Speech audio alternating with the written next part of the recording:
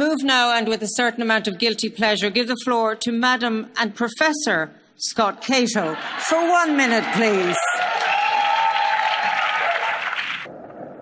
Thank you so much, President.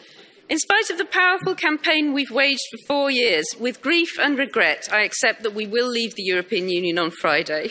Oh no, here come the tears. Our future as a country has no clear shape beyond a few slogans, and this means that we have some very important political tasks ahead. As the Brexit losses mount, we must counter the betrayal narrative, where those who promoted the doomed strategy try to shift the blame for the damage onto the EU and onto those of us who argued against it. We must demonstrate compassion and solidarity with EU citizens living in the UK who feel vulnerable and fearful. And we must revitalise the friendship groups and twinning associations that thrived in the decades before we joined the EU. Now is not the time to campaign to rejoin, but we must keep the dream alive, especially for young people who are overwhelmingly pro-European.